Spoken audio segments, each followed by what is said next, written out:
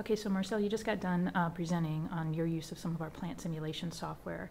Can you talk a little bit about the reasons you guys selected our plant simulation software for this pilot project you were doing? Yeah, well, the main reason is that we saw it was an automotive standard in the true sense. And based upon the evaluation of other packages we reviewed at the time, we saw that it had the most added value and fitted most to the use we saw at that time for plant simulation in our plant. Okay. And then from this pilot project, can you just kind of review some of the conclusions that you came to bear out of doing this plant simulation? Mm-hmm. Well, in the pilot study that we did, we saw that it actually enhanced the insight in our production process.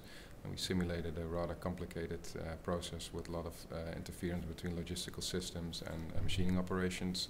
And we saw things that weren't noticed before, and we were actually able to debottleneck the line with a limited amount of investment up front. And later on, when we had to invest to ramp up production, we were able to make the right decisions at the right time for the right cost. So it really helped us in optimizing the design of new layouts, new production equipment, and it helped us in optimizing the existing plant equipment.